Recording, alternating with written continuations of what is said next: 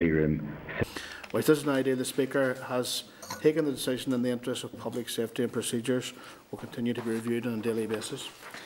I want to refer members to the memo from the Speaker, which is in the tabled pack. The closure of Parliament buildings to the public obviously means that there will be no members of the public in the public gallery during meetings. Obviously, witnesses in attendance may still be in the public gallery, obviously. However, given the requirement for proceedings of the Assembly to be held in public, it is extends that all meetings are not held in closed session or broadcast. And the advice on social distancing is that the British has been issued by the British Government. And what it says is that avoid contact with someone who is displaying symptoms of COVID-19.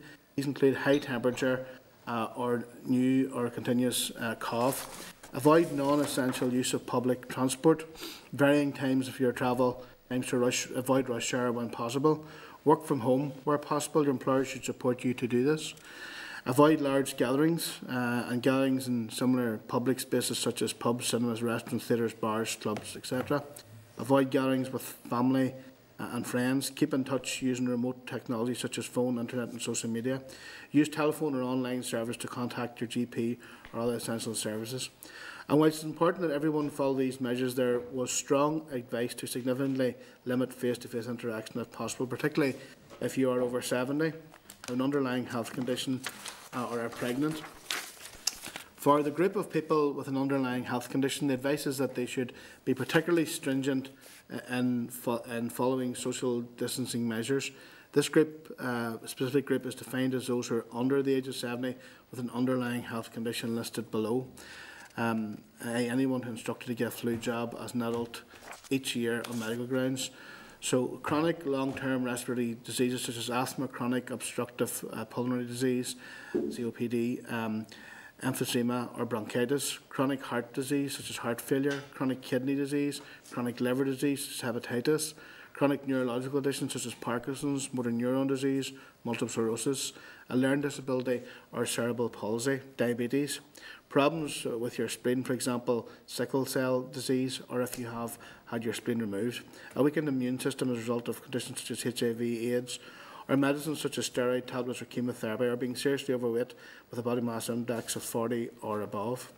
In addition, there are some clinical conditions which have put people at even higher risk of severe illness from COVID-19. These include people who have complex health problems, such as those who have received an organ transplant or remain in ongoing immunosuppression medication, people who have cancer or undergoing active chemotherapy or radiotherapy, people with cancers of the blood or bone marrow, such as leukemia, who are at any stage of treatment, people with severe chest conditions, such as cystic fibrosis or severe asthma, which requires hospital admission or courses of steroid tablets, or people with severe diseases of body systems, such as severe kidney disease. Can I advise members that in terms of committee meetings, you can spread out, as we have done, around the table, like we have done today, and you may stand or sit elsewhere, such as in the public gallery. Unfortunately, the microphones cannot pick up from anywhere other than the committee table, so if you want to ask a question, you will need to be at the table if you are not at the table currently.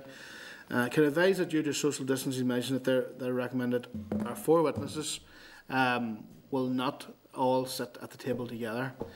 2 of the witnesses will sit and speak at the table, and the other 2 witnesses will sit behind them. When required, they will come forward and speak, as the microphones will not pick up from behind the main speakers. Members need to bear this in mind when it comes to questions, and be mindful that officials will come and go at the table depending on who will be answering the question. It's up to the committee themselves to decide how frequently they meet and how much business they carry out. Members may wish to reconsider our forward work programme in order to allow us to focus on COVID-19 measures, B, reduce the time we spend on other non-essential business, and we can discuss this aspect a little further detail on the forward work programme agenda item. It may be that some witnesses are unwilling or restricted by their own workplace policies from attending the committee meetings. Some witnesses may be unwell and looking after vulnerable people and feel unable to attend. There has been some testing of the capacity of the Assembly to facilitate video conferencing at committee meetings, but I understand that there are some problems with this, and it may not be easy to get a quick solution. Right, can we take some time now to consider this matter? This is a fast-moving and rapidly changing situation, and the advice we receive for the meeting next week may be radically different. Okay. Okay. So we'll just basically open up for discussion, including only essential business and cancel outside events, meetings, and visits. Philip, you anything you want to speak? Yeah. I appreciate the update, Chair, and it's very, very useful for the work of this committee. And I also note the advice from the Speaker of the House and other things that are happening with regard to essential business only in the Chamber from this point forward. Obviously, COVID-19 is at the forefront of everything that we are doing and should be doing, and that's right and proper. And I'm just a bit maybe concerned, given the current crisis that we're facing, that there are three bills, agriculture, environment and fisheries, that we're discussing in detail today, and there are three bills that are going through Westminster.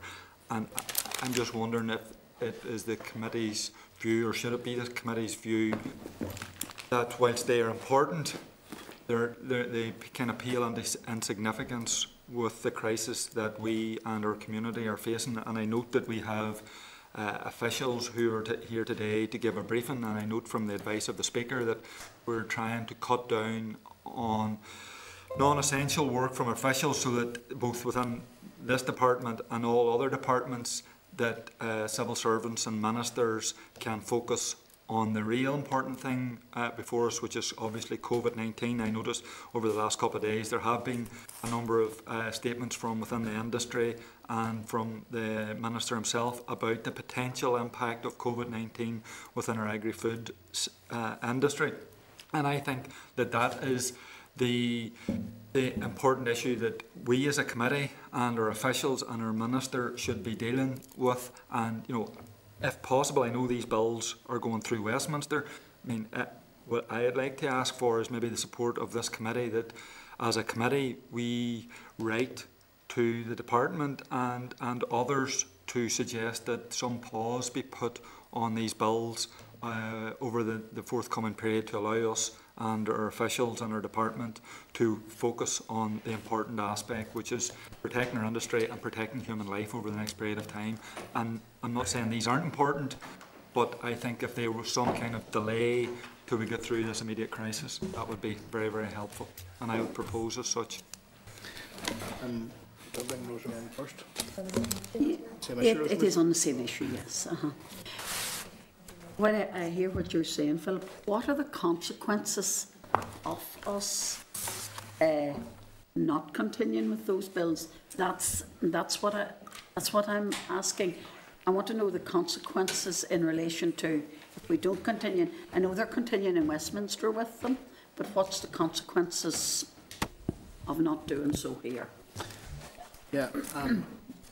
Norman and Brian, thank you very much for coming forward. And Norman, maybe you want to pick up on those two proposals and questions? Well, certainly from the perspective of the agriculture bill, this is absolutely vital for the provision of farm support for next year and beyond. If we don't have the bill completed, then we won't have the ability to make any support to farmers next year, and therefore it's crucial that we do have that piece of legislation completed in good time to enable that to happen. So yes, we're in a crisis at this point in time around COVID, but we don't want to be in another one next year with the absence of support for farmers. On the fisheries and environment, Tracy, if you want to say a few words. Maybe just by way of an update from the environmental policy colleagues, it's just to say that executive clearance has now been received to seek legislative consent from the Environment Bill. It's hoped to actually lay the memorandum today, with the expectation that the committee will clear its report around the 23rd of April. And then the motion would then be tabled at the earliest opportunity, which again, policy colleagues are advising that that's the 4th of May. So officials from EPD are willing to give further briefing on this throughout the whole process or to assist in any way. But it's just to say that it is business as usual in terms of trying to progress these through the system. And the fisheries bill? I don't think we have anybody here on the fisheries. I'll take an action to update you on the fisheries. Thanks. William? We all have concerns, but I think in government we're here to try and, I think we should be trying to do our best to continue as usual. I think there is some panic out there, and I can fully understand the situation, but I think we as legislators and as members of the Assembly should be making every effort to continue to do our business. That would be my view. Pat? I think all efforts have been made here. I want to thank just Still and the rest of the team for us as best as we possibly can in the circumstances that we're in. And I do believe that our community is looking to us, and I would have to hope that we could probably progress as much as possible, taking on board everything that Phillips has said. And if there is an emergency or something that comes out, I'm sure that we would hope to be able to take to it, but I would be in favour of trying to conduct this in light of what we've been told there.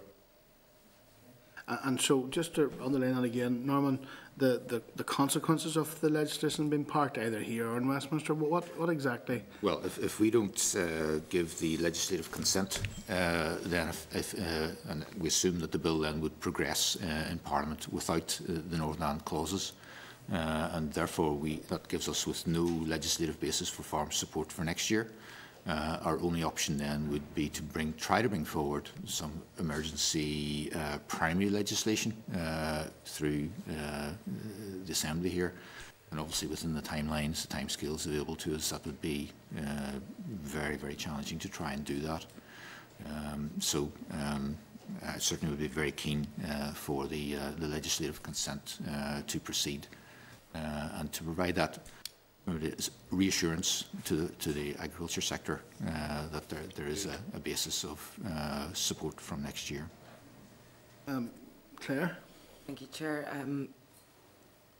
And I fully hear what you're saying, Philip, and ideally would love to be able to do that as well, but maybe asking of the department, do you feel you're well enough resourced to be able to deal with both COVID-19 and get these bills through?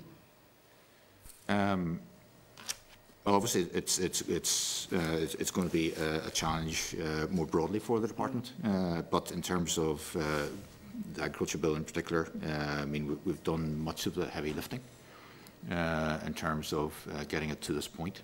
And yes, there will be some subordinate legislation that will be required probably in the autumn to make sure that we have all of the elements in place for next year. But we can't even get to that point if we don't have the primary legislation in place, which is why it's so important that we do that at this stage. Do you feel that the other two bills, the environment and the fisheries, will be at the same stage in terms of the heavy lifting having been done? On the environment bill, there's still a fair bit to go, obviously, in terms of even engaging and consulting. Yep. So there's still a lot of steps in the process. And just we're well aware, and we're probably going to come on to that, we'll come on to our COVID-19 contingency plans, that not only will we have an impact in terms of loss of staff, but there will be also loss of staff and organisations who we want to consult. Okay. A moving picture. But we are business as usual, we are, in all intents and purposes, we're moving forward as best we can, business as usual. Yeah, sorry, just to be clear, I mean, I wasn't suggesting that MLAs don't carry on with their business. What I was talking about was actually prioritising business for ourselves and the department. I also wasn't suggesting that we don't do our work if Westminster is carrying through with the bill. My suggestion was that we make some representation to Westminster that they park these bills to allow everybody to focus on them. I mean, I wasn't even thinking of the point that you've just raised, that there will be groups out there who we need to take advice from, who will be laying staff off. I mean, we're kind of going into uncharted waters, at the minute, and I just know that this is important. I mean, we don't want to leave a situation where the agriculture industry isn't getting the money, but we were able to do it this year without this bill. And as I say, what I was suggesting wasn't that we stop our process while others carry on and leave our farmers and agriculture sector exposed. I was suggesting that as a committee and as a department, that with one voice we're kind of getting that message across to Westminster, that maybe in the light of what's happening, that everybody parks this until we overcome the immediate crisis at our door. Okay, thank you, Chair. I mean, I appreciate all the comments, but I would feel at the minute we are really only doing what's necessary, and we do need to continue doing it while we can. I mean, I think at the minute we still can, so let's keep doing as you say. It's the future we're talking about here, you know, complicating that. So, yep, I'd say keep going while we still can. Thank you. Chairman, I think the general public are looking to us to continue and deliver for them and do what we can. And I think if there's issues that arise over and above what we're doing, you know, for ordinary meetings, if there's something that is pressing, I have no issue having an extra meeting or an extra sitting if we have to, but I think we need to do our business to the best of our ability. I think it's foolish to do anything else, I would have thought. Take 5 minutes maybe, just in close. Okay. Can we get a proposal for 5 minutes just in closed session? Is that okay? Okay.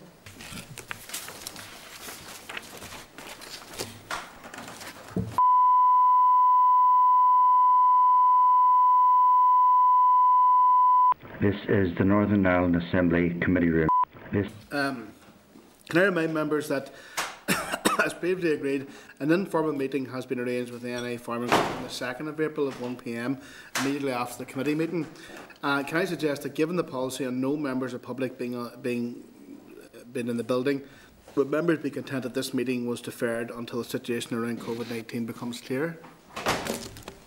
Right? Okay. Okay, I advise member that the Interparliamentary Forum, which I was due to attend today, has been cancelled. Members will wish to note that the session with DARE today will start in public session and then move into closed session to cover sensitive matters and to allow a frank and open discussion with DARE officials. Can I advise members that the committee meeting will be recorded and broadcast throughout Parliament buildings. Okay. Do we have any apologies today? Morris Bradley. Morris, yeah, okay. Morris, okay. Draft minutes. Members, please refer to the draft minutes of the meeting held on Thursday, 12th of March at 6. It's page 6 to 10 in your packs. Can I seek agreement for the minutes? Agreed. Okay, I'll just autograph them here. Okay. Okay, can I seek agreement to move to agenda items 6 and 9 before we receive the briefing from the department?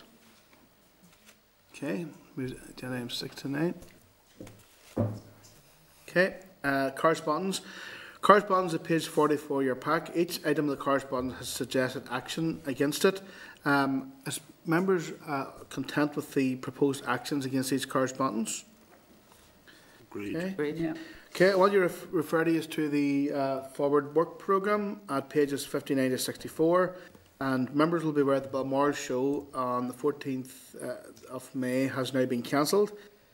Can I also suggest that until the situation becomes clear, we do not organise stakeholder events or large gatherings such as a rural community stakeholder event scheduled for the 28th of May? Right. Any other business you want to raise? No. So the date and time of the next meeting is Thursday, 26th of March at 10 a.m, room 30. Okay. Okay, I want to advise members that we're going to get an oral briefing from the department on COVID-19. I want to advise members that the briefing will commence in open session before moving to closed session. Okay, at a point where the department indicates that this may be necessary. Are members content with this approach? Great. I'd like to welcome Norman, the Deputy Secretary, Food and Farming Group, and Robert is in the Gallery Grade 3 Veterinary Service Animal Health Group, Brian Doherty, Grade 3 Central Services, there, and of course Tracy, Grade 5, Environment, Marine and Fisheries Group. And I'd like to invite you to brief the committee, and then the members will ask some questions. Okay?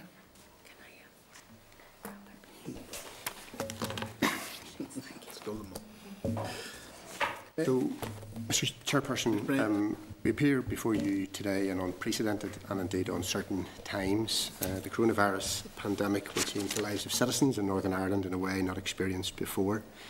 But as a department, we are very clear that we have a key role to play in ensuring that we work collaboratively with other civil service colleagues, industry and stakeholders to maintain the flow of food and food-related products. The department has invoked its major emergency response plans with the objective of ensuring the health and well-being of our staff, continuing to deliver key essential services such as meat inspection, water inspection and prioritising as necessary, keeping products flowing and the agri-food sector operational to the greatest extent possible, and acting in line with the Department of Health and scientific guidance. Key to working together is communication both internally and externally, and we have already established regular engagements with the agri-food sector, processors and retail representatives to ensure that together we can address the current and emerging impacts on these sectors. You will be aware yesterday that the Head of the Civil Service issued guidance to all staff on the key actions required to ensure we act responsibly in social distancing, which is key to slowing the spread of COVID-19. Steps are now underway to support staff to work from home and to take appropriate steps within the workplace to ensure social distancing. Minister Putz has committed that we will move heaven and earth to assist the agri-food industry in keeping the supply lines operational. He also recognised the need to prioritise with a focus and spotlight on doing everything that we as a department can do to allow produce to move off-farm and through the supply chain. As a department, we are not cocooned from the impacts of COVID-19 and anticipate that not all of our people will be available to meet the challenges. We anticipate that upwards of 25% of staff could be away from work at the peak of the outbreak, either as a direct or indirect result of COVID-19. And we've already taken steps to identify key priorities and business functions that will be essential to meeting our responsibilities, including supplies and production essential to food and feed, supply of essential drinking water and waste supplies, economic impacts, support to rural communities, animal health and welfare, protection of the environment, support to the agri-food industry and our people. And we will be able to elaborate further on these. In conclusion, we all recognise that these are difficult and challenging times, but the agri-food family has demonstrated on many occasions before its resilience and innovation in the face of adversity. The Minister has already committed to working collaboratively with industry and stakeholders to address these unprecedented challenges, and as a department we will ensure that we are not found wanting. As you've already pointed out, Mr. Chairperson, Norman is here for Food and Farming Group, Robert is the Chief Veterinary Officer, and Tracy actually is the Acting Chief Executive of the Northern Ireland Environment Agency. We're all happy to take questions, and you'll appreciate there might be a bit of to-ing and fro-ing in seats just to make sure that we can pick up on the mics. Do you want to add to that, Norman? Yeah, Mr. Chairman, maybe if I could just add a few words then on the coronavirus emergency bill, which is coming forward. I believe the Minister of Health will be tabling a legislative consent motion later today. But there are aspects of that that relate to food supply information. So powers have been included within the bill, which require the food industry to provide information in relation to food supply chains during the COVID-19 pandemic, and provide for the enforcement of those powers where there is non-compliance with a requirement for information. So the bill has been laid at Westminster today, and aspects of that, including the food supply clauses, are devolved matters and therefore require a legislative consent motion at the Assembly. And as I said, that will be commencing, I believe, later on today. So in terms of the food supply clauses, it's important to note that there's already voluntary agreements in place at a UK level between the government and the main UK food retailers, and that aims to ensure that up-to-date information is readily available to plan for, to respond to any disruption to food supply as a result of the coronavirus pandemic. And this information is as you will appreciate, very important to ensure that we're able to assess the situation in relation to any disruption to the food supply or any risk of disruption, and to inform ongoing planning that has to take place. And while it is anticipated this information will continue to be provided on a voluntary basis by the food industry to government, these new powers are sought as part of the contingency planning to planning for all eventualities. So the powers would require the food industry to provide such information if necessary in certain specified circumstances. These circumstances are effectively that the powers will only be used in the event that there's a disruption to the food supply chain or a risk of disruption, and the information that has already been requested on a voluntary basis is not being provided. So that's the only conditions on which the powers would be used. The powers would be subject to activation by a commencement order should it become necessary to use them. And the bill is focused on the functioning of the supply chains which effectively span the UK. So it's only be used to require provision of information from businesses of a size that are substantial enough to affect food supply at a national or substantially national level, or strategically important companies such as national retailers. And therefore this is not a power that is going to be used to require individuals, sole traders, farmers, etc. To provide any information. So it's really about that, the big strategic picture where information would be required and is not forthcoming on a voluntary basis. But the expectation is that it would be forthcoming on a voluntary basis. So that's a very quick overview of what those clauses will mean, and I think you will be receiving information on that very shortly. And I say it will start its LCM process this afternoon, Department of Health in the lead. Thank you very much, Norman and Brian, for that. Can I ask a question? We had the LNC up here last week, and the topic of the coronavirus was touched on, and the point was made that you know, the fact we've got farms and factories, it presents additional challenges in terms of biosecurity and trying to prevent the spread of the disease. Is there any specific additional help that the department would be providing to farmers in those situations, you know, given that it's more exceptionally challenging?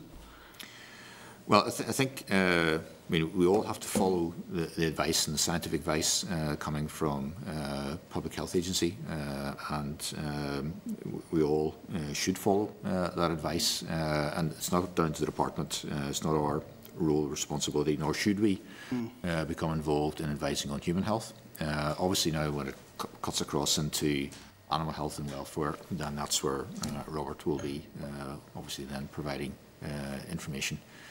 FSA also are in this space in terms of advising food businesses, and I believe they are compiling a Q&A which will be available on their website to provide that additional support and information to food business operators.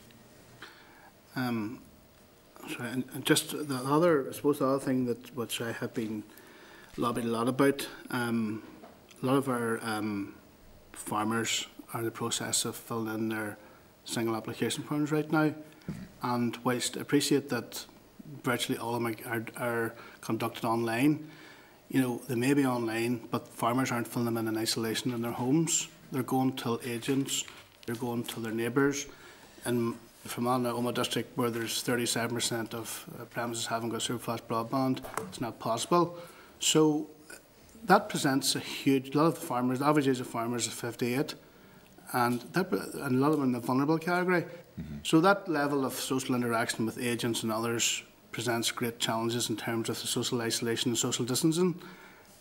Is there any suggestion that within the department, could that 15th of May deadline be extended, given the fact that we're in the middle of a very severe crisis in terms of trying to prevent the spread of the coronavirus? Yeah, I mean, we're obviously very, very acutely aware that we're now in the application period for single application, and we certainly are looking at all that we can do to provide the online, telephony help and assistance for farmers to complete. have to say at this minute, we're actually well ahead of profile in terms of the number of applications coming in, and that's very encouraging. And certainly encourage farmers to progress as quickly as possible. Obviously, if they are engaging with agents or neighbours to complete, then again, I think they need to follow the advice that's coming from PHA around social interaction, taking sensible precautions around all of that. At this stage, we're not planning any extension beyond the 15th of May. But obviously, that's something we have to keep under review. But we have to realise that if the peak of this pandemic is maybe hitting us in June time, then really delaying it, you're actually delaying it into an even worse scenario.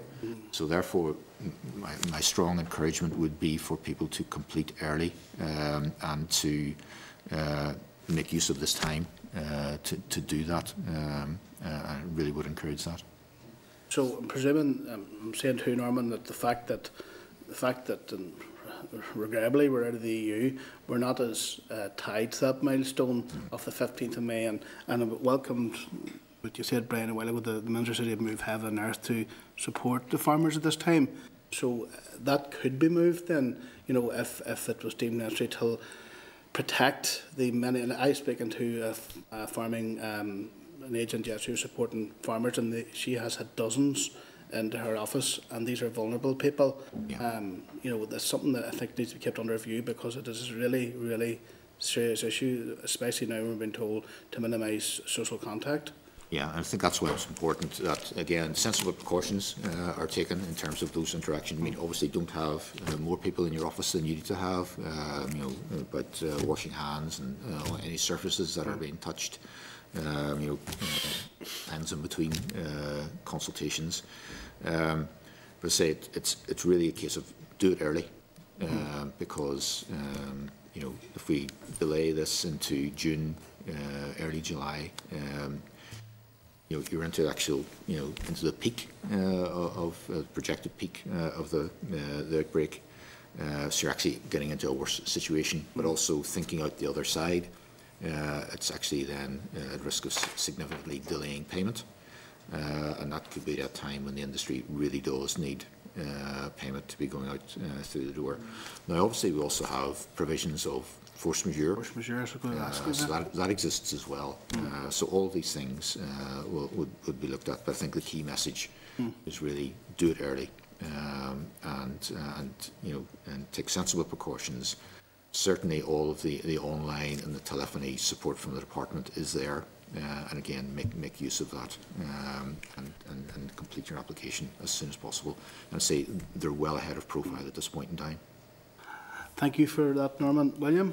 Thank you, Mr. Chairman. I suppose many of us should be appreciative that there's many in the agri-food sector. I mean, tens of thousands of people are going to have to work as normal to try and ensure that our food shelves and the supermarkets and all are stocked with food. I think, you know, irrespective of all this, you know, that's a sector that has a very important role to play. Can you envisage any issues in regard to, you know, if issues arisen? I mean, we could mention names of firms that has big numbers of staff. If there was a situation arose where many staff did take ill, could create an issue in that sector in ensuring that the food is on the shelf, couldn't it? Yes, I suppose the food sector is different from many other sectors in our economy, in that it's going full tilt at the minute. Yeah. And its concern is not lack of demand. It's actually ensuring that it has the people in place to service that demand. So it's a completely different scenario from, for example, leisure, tourism, where effectively demand is gone. So in a very different scenario, so the industry is very much working towards keeping, and we will do what we can to help them, keeping supply lines moving, keeping food flowing. Importantly, keeping product moving off farm, which has to be part of all of this, and certainly we will be doing all we can to play our part in ensuring that happens. It's so important that we keep those supply lines moving. I think, Mr. Chairman, that's vital, but I mean, I think if our population went into the food chain, into the store, and there's no food, I mean, it would be, then you would have a real issue. So it is vital that those people can keep going. Robert, just maybe a question for Robert. Do you anticipate that TB testing will continue as usual, Robert? We've been working to prioritise right across the department our key services, and within my group, keeping food moving, as Norman has said, is our key service. So the issues that I'm prioritising is, of course, our public health service within the abattoirs, the meat inspectors, a particularly vulnerable group, and one that concerns me, I think, the highest of my areas of delivering service. I'll get to your question, don't worry, William. Okay. So what we're doing is that every veterinary officer I have is actually qualified to inspect online, and they've been in this last couple of days familiarising themselves, so that when spaces appear in the line, we have staff that are qualified and fit to take those places. So obviously then we're trying to keep certification going, and if you keep certification going, it's important to have the requirements of the certificate fulfilled, and that often required animal health programmes, salmonella testing and other issues, in order that the certificates can be signed and the product can be kept moving to markets, and that's important for the continuing prosperity of the industry. And then I obviously have to look after episodic disease. We'll talk about that later, the exotic diseases that we're trying to keep out and ensure we keep them out through the portal controls. I have to ensure welfare on farm and investigate any welfare findings we have. We can't let that drop. And it is my intention to try and keep TB testing going, to keep the TB testing programme going. Perhaps not everything we do at the moment, but we know from 2001 and the foot and mouth crisis that if you stop TB testing, the results can be devastating. There was a doubling, a tripling of the level of TB on farms at that stage. So the intention at the moment, and everything changes, is to try and keep the TB testing programme going. But that, of course, will rely on farmers being prepared to let their private vet onto the farm for that purpose. And we have to keep looking at that risk. At the moment, I think it's acceptable. The vets will be on farms for other things, obviously, and we have to try and keep that going. And it's also important for the exports that we are able to maintain our health status through our TB programme. So that's eventually got the answer to your question, William. All very important. We have, just to add to what Brian said earlier on, across the department, we have triggered our emergency processes because we know that 20% of our staff are likely to be absent from work at least, and I would have thought perhaps more with caring responsibilities. So we have to do this prioritisation to ensure that we can maintain the essential services, and we also have to organise ourselves in a different way. And I'll thank my staff, even though it isn't ramped up yet, for flexibility, because they always do. They show the flexibility of going to where they're most needed. Okay, just one thing. Could you see issue in imports? Like, I mean, there's a lot of fresh fruit and all comes from other countries. Can you see issues with that?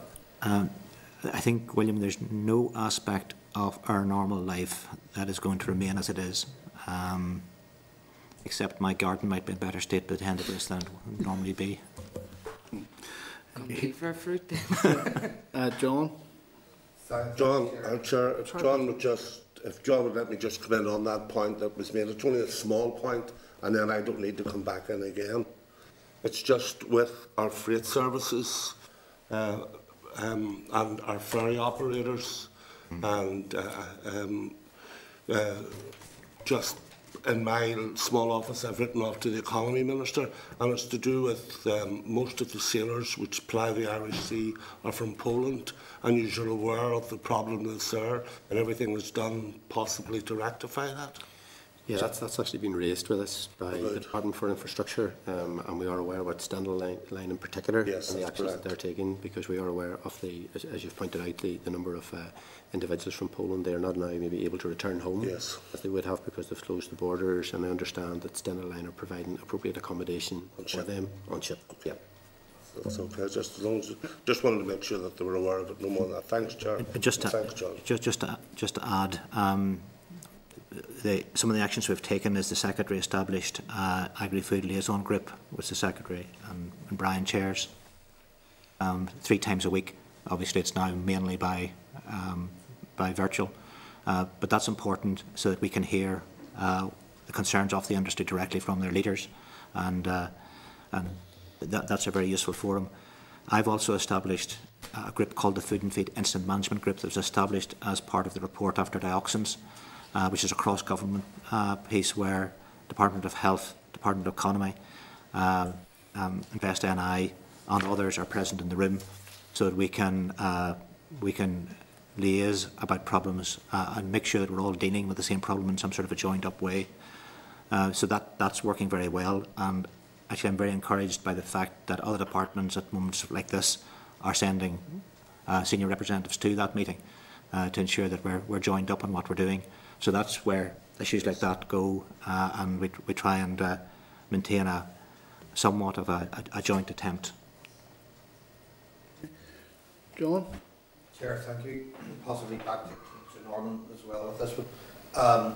The question, you'll be aware of some issues I raised around trying to get clarification from the Minister in the context of some of us undertaking to try not to swamp ministers across this place and officials with non-urgent assembly questions at this time, the drain of resources that causes, that we might get regular statements and updates, and that's ongoing work currently. But in that regard, can I ask that if the department are looking at any impacts there have already been internationally to food supplies and indeed other supplies as a result of COVID-19 and learning lessons from that, and can we be updated on that as we go forward if those examples are being looked at, and also is consideration being given to the general impact on the agricultural, we could ask this for affairs as well if they're here, but on the agricultural sector, are we looking at impact on farmers who might have to, in certain circumstances, employ ad hoc or casual help if they themselves don't? Okay, in terms of disruptions to international supplies, I mean that's not something that we're yet picking up, but obviously, you know, we keep a very close eye on all of these things, and we're plugged into the DEFRA-led food chain emergency liaison group, where those types of things then would come out. So we're very much plugged into national intelligence chains and networks and all of that, as well as obviously with their own local retailers. They're part of our 3 weekly phone-in as well. So we would soon pick up on any supply issues coming down the road. Yeah, in terms of general impact on agriculture, yeah, absolutely. I mean, there's no part of society is going to be immune from the impact here. And I suppose it's down to businesses of all sizes, all scales, including sole traders and farmers, to look at contingency, to ask the question, what if? And I think that's something that we'd really encourage farmers to do, to think about, okay, what if I wasn't able for a few days or longer to actually do what I'm doing today? So what are my arrangements, and what arrangements am I putting in place to actually ensure that livestock are looked after, etc. So I think that's something that everybody should be looking at. Philip? Thanks, Chair. Agri-food's obviously an all-island sector with lots of to and fro. I mean, as a department in contact with the department in the south, is there ongoing work across the island in relation to the problem? And then just, I mean, most people have covered it in their questions, just about the impact of resources both internally within the department and also, I mean, the potential impacts within the sector, you know, as is likely to happen when large numbers of workers become ill. Okay, Robert, do you want to pick up on the contacts with the south? Yeah, okay. So as you're aware, Philip, I as Chief Veterinary Officer, have very close contacts and almost daily phone calls with my colleague Martin Blake in Dublin. In fact, it's only a fortnight since I took my entire senior team down and we had a joint meeting where, of course, this was one of the subjects for debate. We're all working to the same risk assessment, we're all working to the same data. So there is, of course, an awful lot that we have in common when we're trying to deal with these issues. But I think both of us are concentrating on our own jurisdictions at the moment. There's a lot to be done. Well, you okay with that, Philip? I was going to. I just thought that there would have been sort of greater contact in this time of crisis, given the invisible border with regard to our agri-food sector. Yeah, and those contacts are continuing as business as usual. But we're all. I won't be travelling down again. Let's put it that way. Obviously. It's one of the things we've done. We've stopped all travel. But no, I think you can be reassured that there's constant ongoing contact. Do you see then, just before coming in again, what I meant to ask as well is the CAFRE colleges. What measures have been put in place for the CAFRE colleges in terms of social contact advice, distance learning? How is the department prepared for that? Okay, so it's quite a bit is happening around CAFRE. So earlier on this week, a decision was taken that all farmer training events, food training events, would be stopped.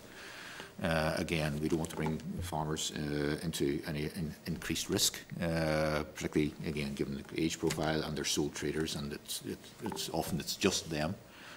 So we don't want to place them at any enhanced risk. So all of those farmer training events have now stopped. And in line with UU and QUB, all the HE provision at CAFRE. So we have students that are being, for example, AgTech, the Sir Queens, and the other degrees through UU. So effectively, they're now off campus and have been since Wednesday, I think it was. And delivering remotely. And then finally the FE students, so decision that in line with the decision around the schools, the FE students also will vacate the campus. So basically all students will be off campus from CAFRE, and all industry training events have already stopped. And what will the implications be for the learning programmes? Like there's students obviously who have enrolled to do degrees and various courses. What impact will that have for them in terms of them obtaining their degrees and finishing off their studies? Or how will the department handle that? Yeah, I mean, these are all things now that are very much actively being looked at. I mean, the students have put in the hard work up to this point, and particularly those in their coming up to the end of their degree. Clearly, they want to ensure now that they have the opportunity to actually demonstrate what they've learned.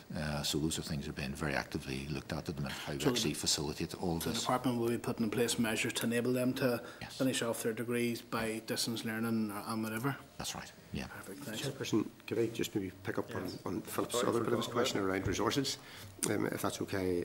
I mean, you'll be aware we have around about 3,000 staff in the department, and of those and we're based over 70 plus locations. Of those 3,000, 1,400 have laptops. And during today and tomorrow, we will go through a process with staff, managers, to ensure that we can effect home working and the necessary support mechanisms that we need to put in place. I suppose the overriding issue for us all is social distancing, so this is one of the tools available to us. There will be elements of our work that cannot be done from home working, so staff will either continue to be in the location they're in, and we may well consolidate to a point just to ensure that there's the duty of care that we have for our staff. We're also trying to secure more laptops as across the whole Northern Ireland Civil Service to make sure that people can continue to provide, as I said maybe at the outset, we must make sure that we don't lose focus. We are here to provide a service to our customers, and we want to try and maintain that as far as is practicably possible.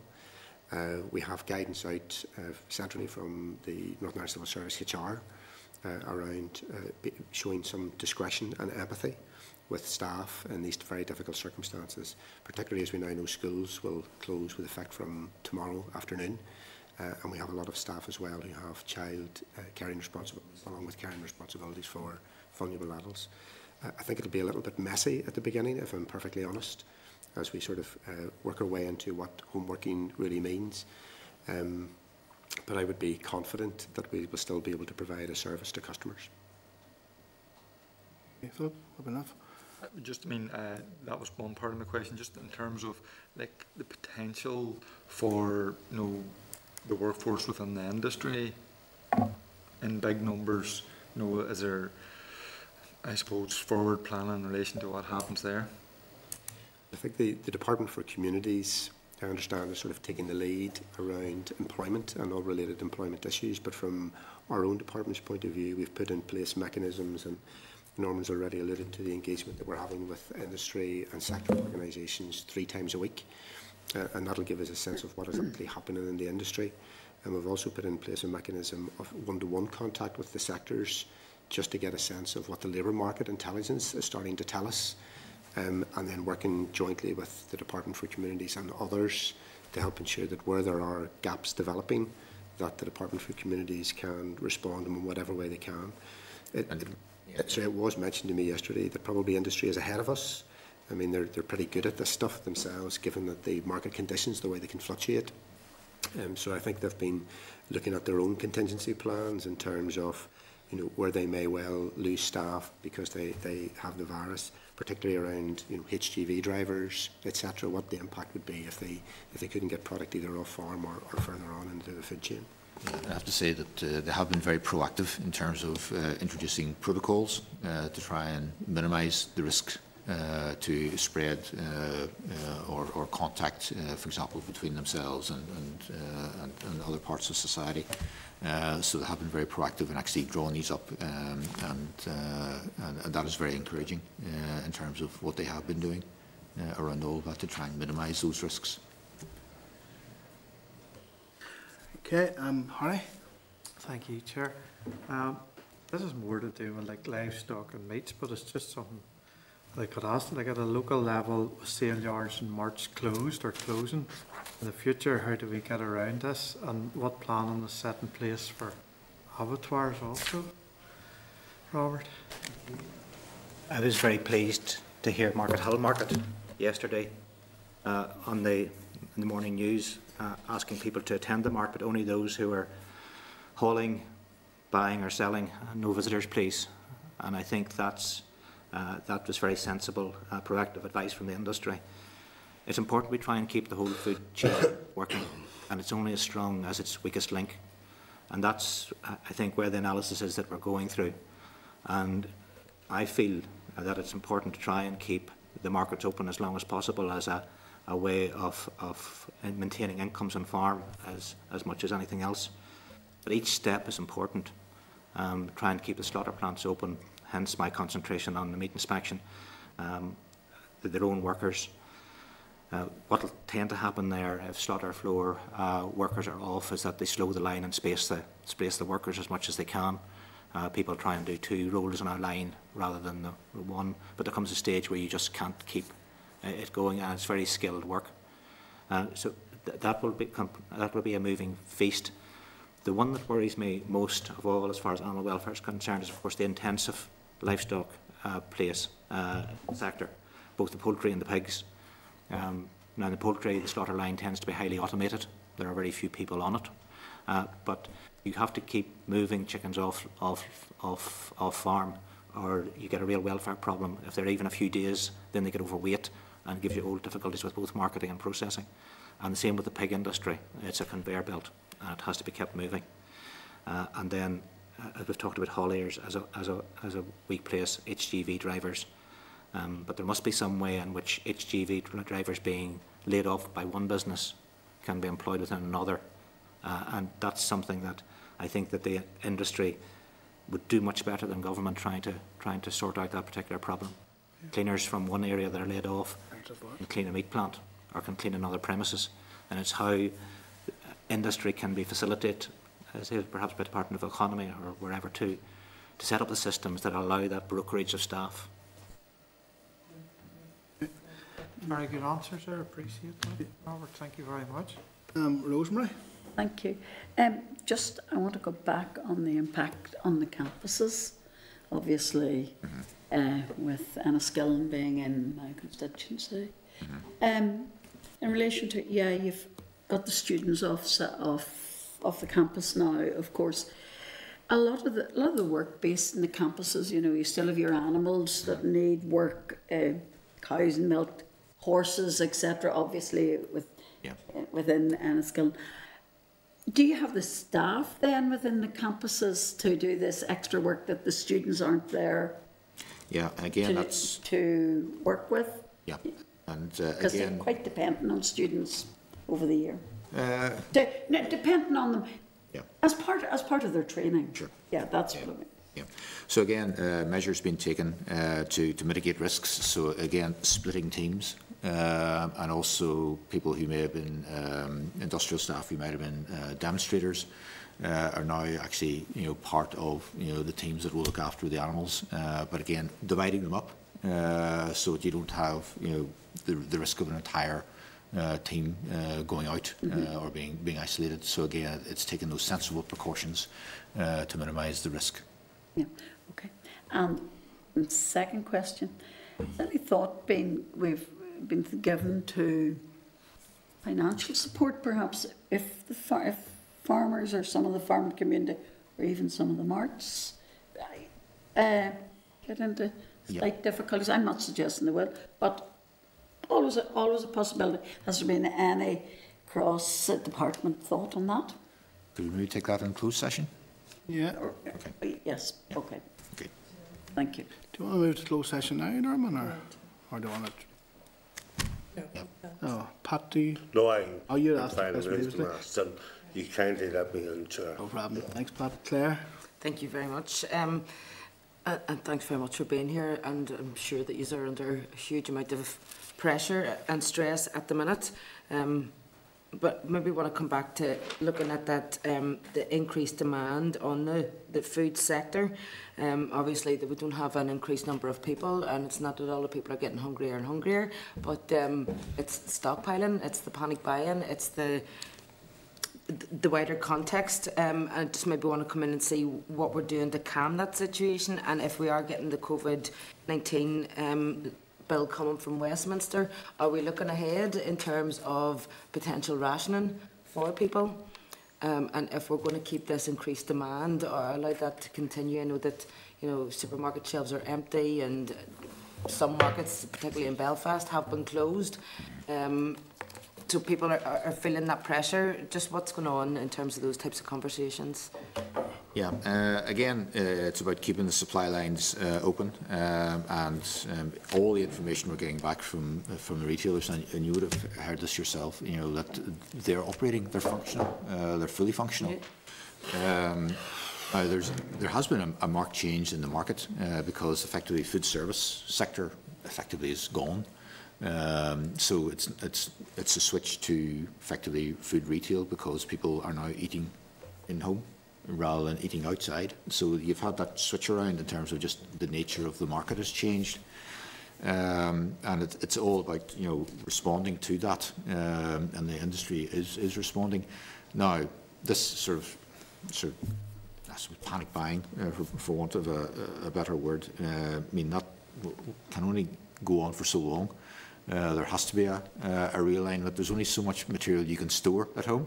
Start building shipments. And yes, so that should correct itself. But I think it's just the supply lines are continually making the points.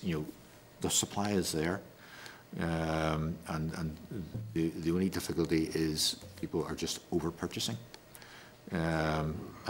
But there will come a point in time when that will correct itself, because you just will not keep on buying.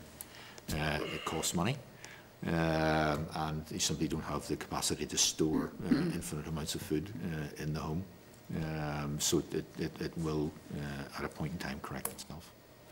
But there is that fundamental shift in the market away from eating out to eating home. So that is effectively a change in the market as well.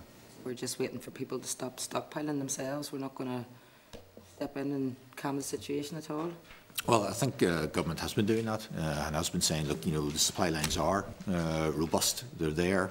There's no threats to shortages. The industry has been saying that as well, and it's really. My point being that it's not working. I mean, I know that we don't deal with medicines, but you know, medicines is another one where people just can't get. The people who need them can't get them, and it's the same with a lot of the food supplies and the supermarket chains as well. So we know that we're putting the message out there to try and reassure people. But my point is that it's not working. So are we just going to continue doing that for the foreseeable until people have nowhere left to store things? Yeah, and I suppose the retailers are trying things like, you know, for example, restricting the amount that people can buy in any one trip. Now, there's limitations to that. People can come back into the store again. Also, it's just, I suppose, the duty of care to their staff as well. Some people can get quite aggressive on those sorts of issues. Also, stores now looking at reserving certain time slots for example, vulnerable people within society. I mean, those are all very sensible things, and that's what the market is doing to try and control the demand effectively, the excess demand that's coming forward. And that's entirely right, that they continue to do that. Okay, maybe just ask one more then. Yeah, go for it. Just want to think about.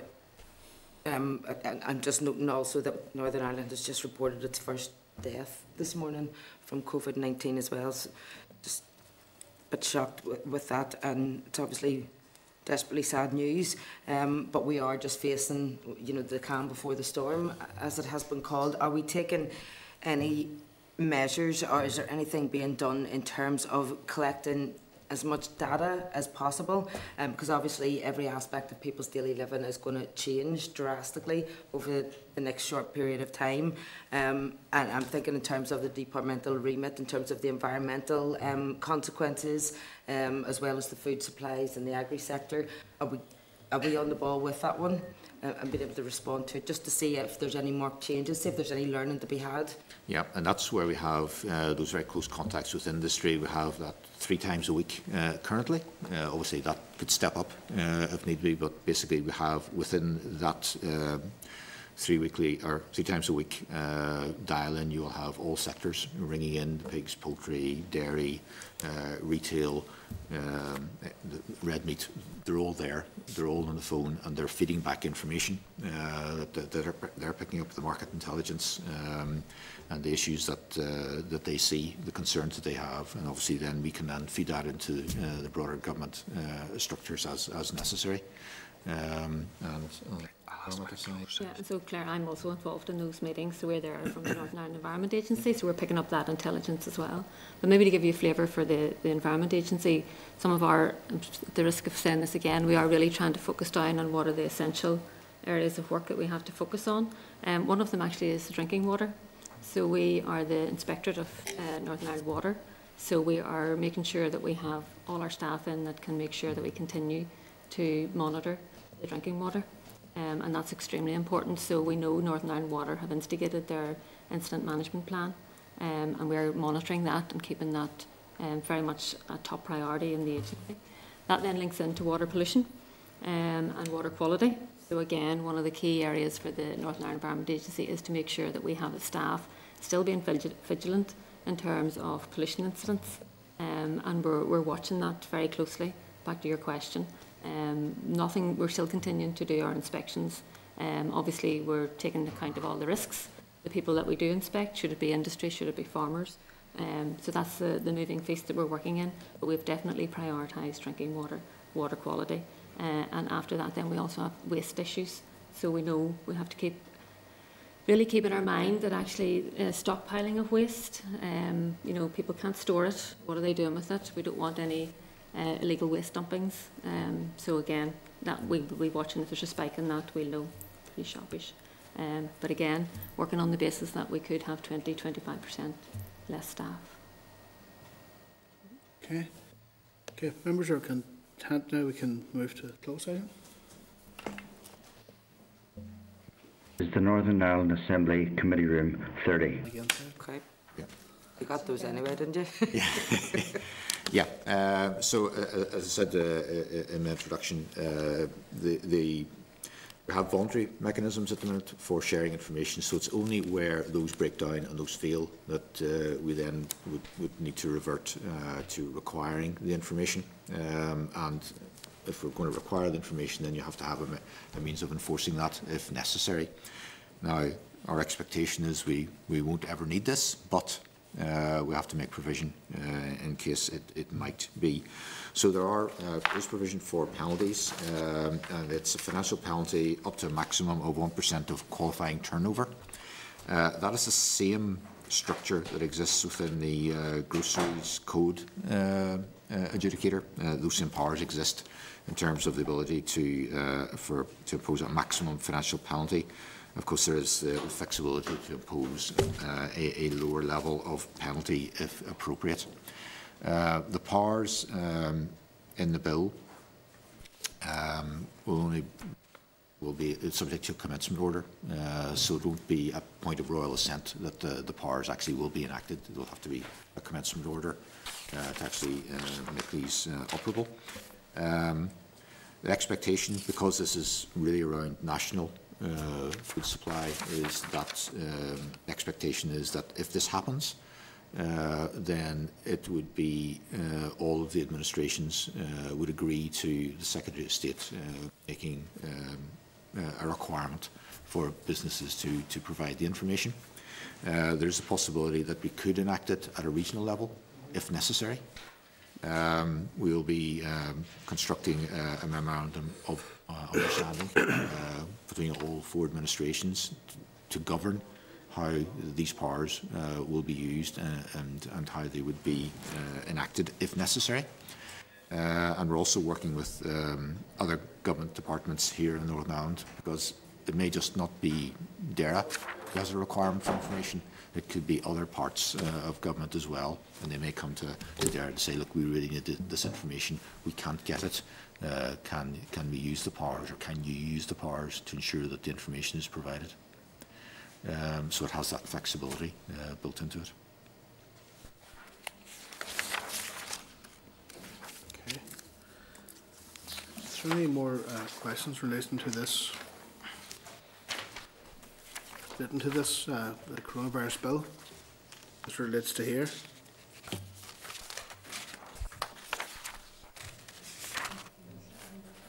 Okay, I don't just take a few minutes just to. I'm conscious we're just have to get our hands on this here. I'll just take a couple of minutes to take a look through it. Mm-hmm.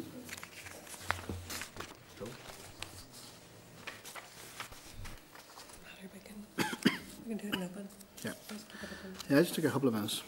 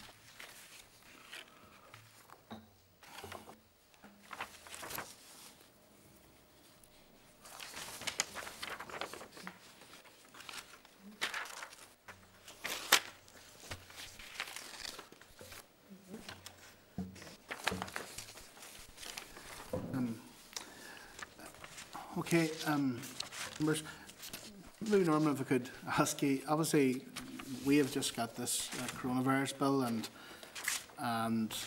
the absence of an explanatory memorandum. Would you be able to just give us an overview from the department's perspective as to what this actually means for the department and for here? Yeah, well, as I say, it's really to cover the possibility of us not having the information that currently is coming forward on a voluntary basis from the food supply chain. Those mechanisms are already in place and they're operating well. But in the event that either the information is not coming forward on a voluntary basis or is knowingly false information is coming forward, then effectively this provides a fallback position whereby the Secretary of State, a Minister of the Crown, can actually commence this piece of legislation to require the information to be provided. And it's really required when there is a real risk, a perceived risk, or an actual disruption to the food supply chain, and information is needed to do that. And it only is used where the information is not provided voluntarily. So you always start with the voluntary approach, and it's only where the voluntary approach is not working that you would then revert to using the powers within this particular element of the bill. The bill is obviously much wider than this. This is just the food supply element that we're looking at. So effectively that's what it's for in a nutshell, to ensure that that strategic level information is provided to government in respect of potential disruption to food supply.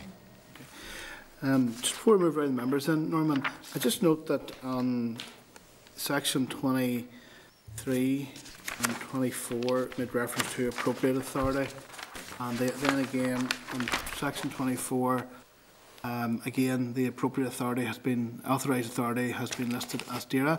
Yeah. Could you tell me what's the role of the Assembly? Would this come before the Assembly in all of this? Well, effectively, the role of the Assembly is to give the legislative consent for the bill, and the bill will be introduced for consideration this afternoon. The Department of Health are in lead in the overall bill because it's much wider than just this aspect. So effectively, once the bill is in place, the Act is in place, then I suppose it comes back then to the effectively the role of the Assembly is over at that point. You've given consent for Westminster to operate. Move for the members. Pat? Well, that was, thank you, Chair, that was probably on section 24, where it says the Department of Agriculture and Environmental Affairs are the appropriate authorities, and then we have it coming in that it's the Secretary of State. Do we have, you've said that we have a role to play in this through the Assembly, but it can be overruled. Just looking at this quickly, if the Secretary of State says that has to come in, is that the same for all of the other jurisdictions? For Scotland, I see here it's the Scottish Minister and the Welsh Minister. I mean, has he the power to overrule them as well? Well, the Secretary of State may not impose a requirement under which one is that, number 4? This is under 2.5. 2.5, yeah. So the Secretary of State may not impose a requirement under Section 1 without the consent of an authority referred to in 1B to D, which includes DERA. So effectively, that consent is required, and so there will be sitting underneath this, there will be a memorandum of understanding between the 4 administrations in terms of how the powers under this element of the overall bill would be enacted or used in practice. And remember, this is about really disclosure of information that is of strategic or national significance. So this is not about individual sole traders or anything like that. It's about that big strategic picture and that's where the focus of this is about. So just small, so the Scottish Minister's area is Scotland, Wales is Wales, and Dara's area is Northern Ireland. Yes, that's right. But there is that mechanism that we in the Assembly. There's a mechanism whereby we could, through this power, require that information at a regional level if there was a perceived need. If there was some very specific regional issue, then we would have a power under this. And then can you bypass the Assembly in any way, or you need that underlying commitment from us? No, there's no further subordinate legislation would come forward to actually make this happen. Well, there's the commencement order to make it live, but then after that, there's no further role. So, see the information that you referred to then, Norman, how would this be used? And could you give me any examples of the type of information that's required? Well, I suppose it's really around anything to do with the supply chain. The supply chain is actually defined as anything from primary production, including fishing and agriculture, all the way through to consumer. So anything within that chain or connected to the operation of that chain. So it also could include people who are providing services or goods to support the chain. So, for example, packaging or fertilizers, feedstuffs, anything that actually supports the operation of the food supply chain. And so if there was some disruption or perceived disruption to either the operation of the chain itself or those support services around the chain, and that information was not coming forward to government, then this could be used to compel the provision of that information.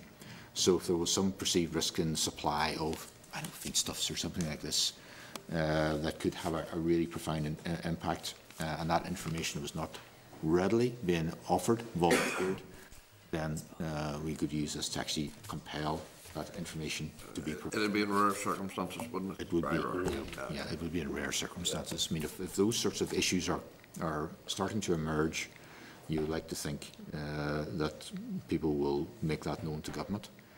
Yeah. But perhaps some sort of commercial sensitivity might make somebody suggest, well, I'll not disclose that.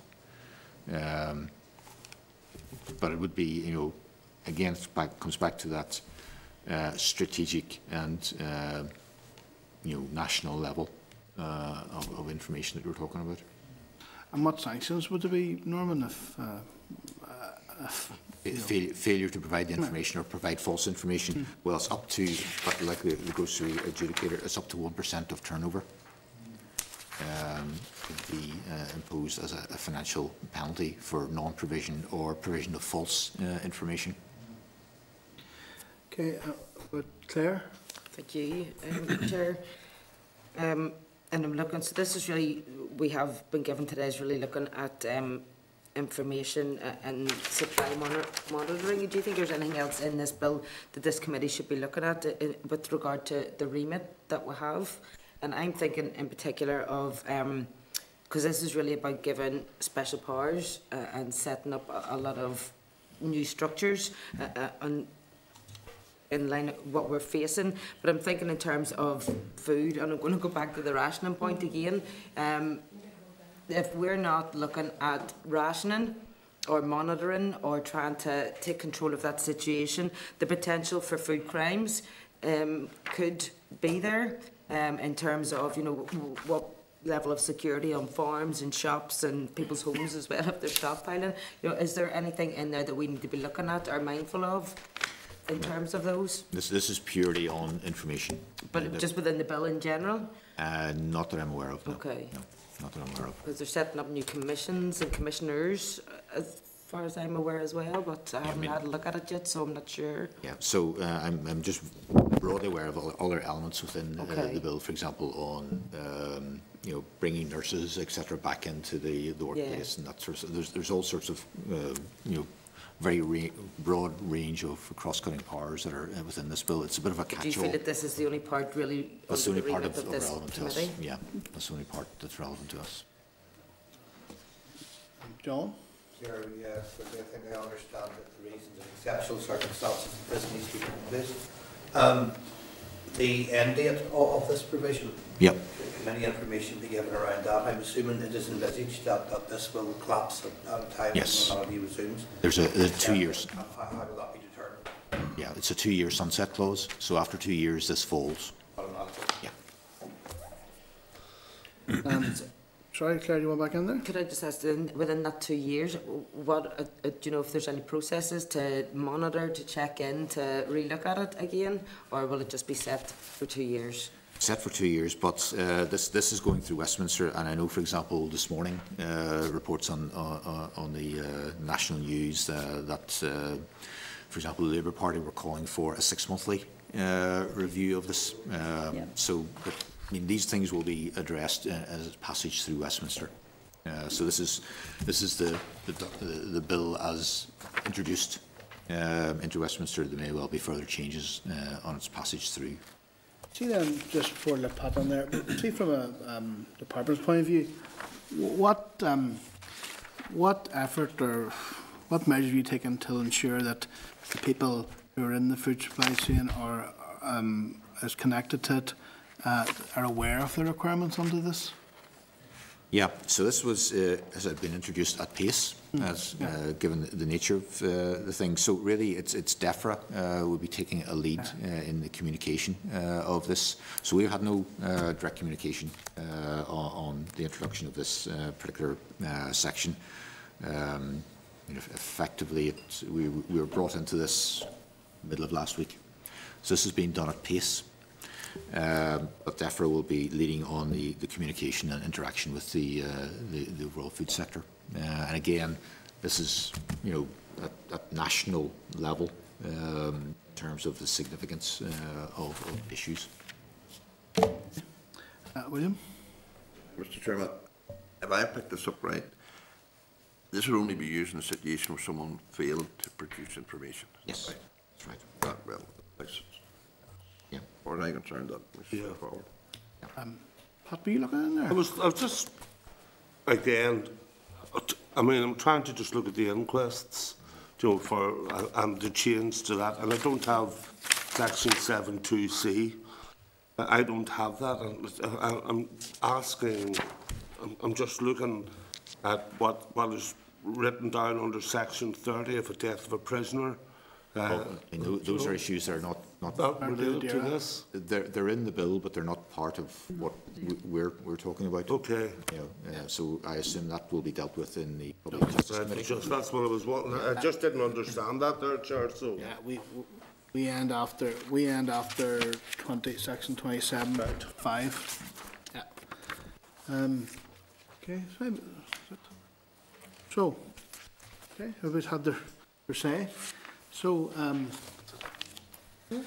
so listen, I would like to thank you for coming up here today, and again, very, I think we described them as surreal circumstances earlier when we were talking to Rosemary. I really appreciate you coming up here today, and no doubt we'll be seeing you in the time ahead. Okay, so. Okay, thank you. Thank you. So I think that's, good luck in the weeks ahead. yeah, you might want us to say.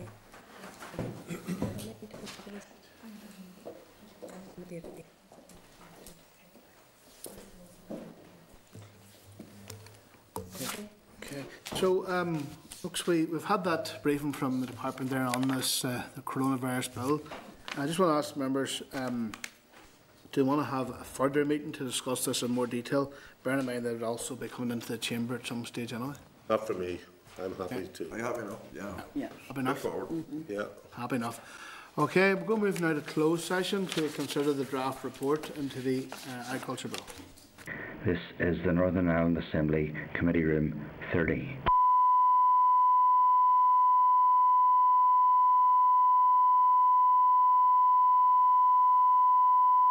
This is the Northern Ireland Assembly